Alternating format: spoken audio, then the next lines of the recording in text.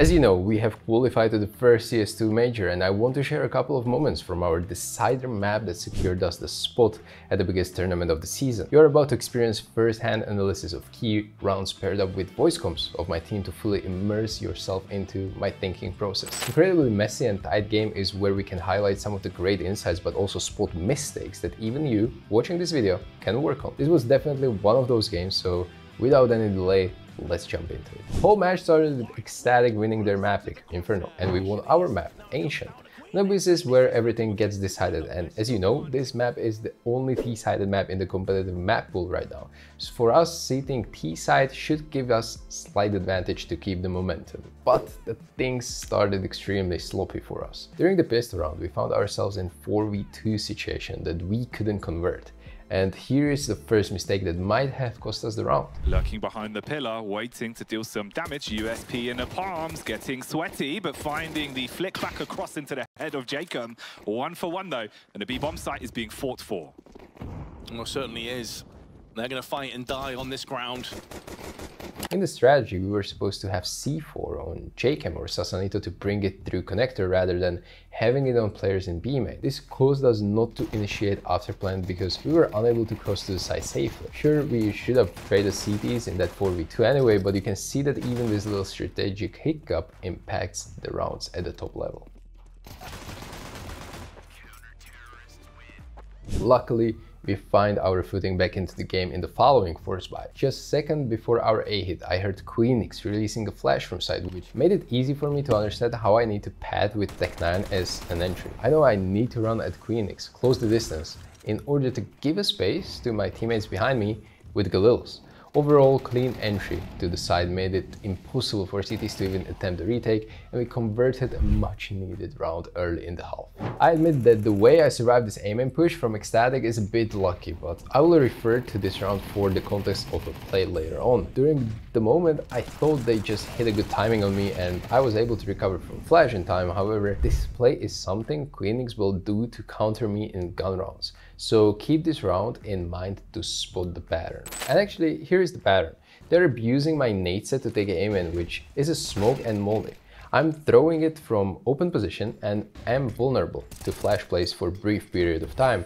And Queenix is aware of this, but now he used it second time already and I know I need to adapt. Another thing I noticed is that Salazar is getting flash assists, which is all proof STYKO, and that means that B is weak during these times where they are trying to counterplay me. I communicated this to the team and we shift our game plan slightly based just on this little piece of intel I was able to gather within the first 5 rounds of the game. Before we jump to the next round, I want to kindly ask for a little favor. 1 click is all it takes to make my day and help me reach even more players and help them develop. If you consider subscribing, I will be honored and thank you for watching.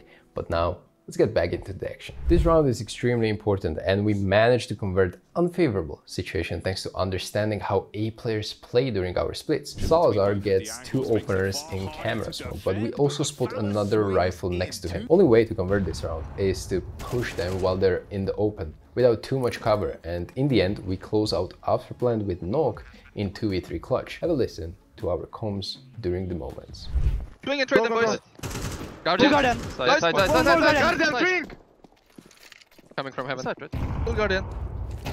Guardian. Nice, 2v2 guys, relax. Watch that early flank. Take camera. Can we flank Go double camera. I will sit next to that smoke. Do it. It's planted for heaven. Holding heaven. Care behind. I have bind.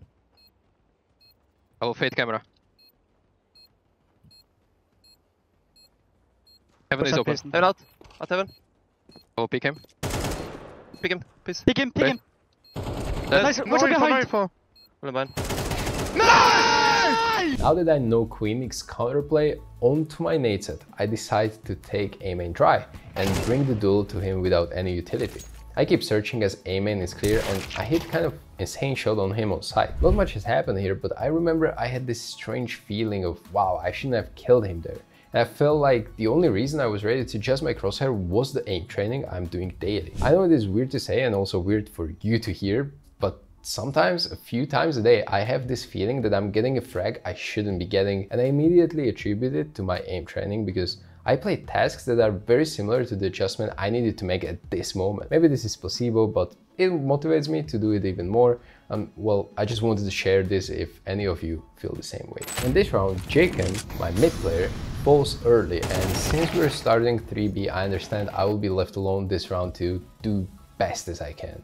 The rotation is nowhere near, and I'm forced to make some kind of play to make retake a possibility. The rotation is nowhere near, and I'm forced to make some kind of play to make retake a possibility. I decided to fully commit to A main duel, as that is usually where only 1 or 2 Ts come from during A splits. Fortunately for me, Queenix was alone, and I outdueled him cleanly. Now I understand the rest of Ts are coming from camera, but I have no idea how close they are. I managed to improvise a solid pop flash for myself, but they beat it, and I get only 1 kill before being traded. Still puts us into a winnable situation, but they edge us out in the end. Kakanito's been so confident in these plays. He's done this a few times. You thought Patty had his number, but he plays him, gets the kill and backs off.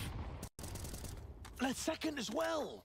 Amazing play by Sasanito in connector enables me in a huge way. Pay attention who Sasanito kills. Queenix is an A player who was just on his way to B connector, which suggests that A is completely open for me to flank. This flank is a good read by me, as it enables us to retake from 3 different positions later than B side, and we close out another important round.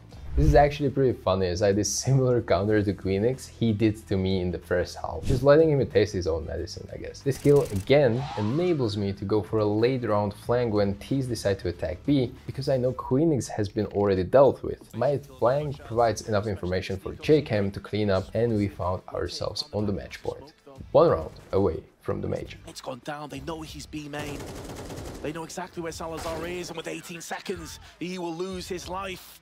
4 qualification points. For the first time, I actually face some kind of pressure towards A, and I called a bluff on this play. We decided to focus on middle instead, because that is what they have been using for the most of the match. However, now that I'm doing this video, I noticed something I didn't notice in real game. I hear Galil shooting through the smoke, and also Deagle in A lobby shooting into connector. This should have given me an indication to make a better call and instead stay on A to stop the execute. Well, I guess this is proof not only you learn from these videos, but also myself. The last round, I would love you to have a full listen to the comms and enjoy not only the A hold, but also 2v3 clutch, which booked us a ticket to Copenhagen Major. Wait, M4. Let's go to Hey, I'm leaving. Blind, molly. Nice, Martin. One more. More? Yes, it's 1 HP, 1 HP, 1. Mid is open. I don't see mid. Nice, Martin. One more pillar, and 1 is side. Fight. You should One play, more guys. is low. I'm smoked off camera. Team is Coming heaven. main. They're not out. They're not close. I'm 1 HP, guys. No one mid. Yes, I'll play One camera. at heaven. Flash, smoking inside camera. Main, They guys. got? Flashing. Main. One Let's main. play. Pillar. Fine. 1 pillar, 1 can be side. Should be side. I think he's inside that smoke somewhere. Nice. 2 right That's it. probably. 1 v2. Swing and kill him, Let's go. kill him, 3, kill him. 2, Find him and kill 1, him. go. Go. Okay, Inside okay, that smoke. Yes. I kill him. Pillar. I hope you're enjoying the content I'm making on this channel. I hope it feels like you are on this journey to the major together with me, because I've been pretty transparent about my practice and improvements over the past few months on this YouTube channel. So if you want to join me on this journey now, you're welcome. Hitting that subscribe button has never been easier. And with that, I want to thank you for watching this video. See you in the next one. Bye bye.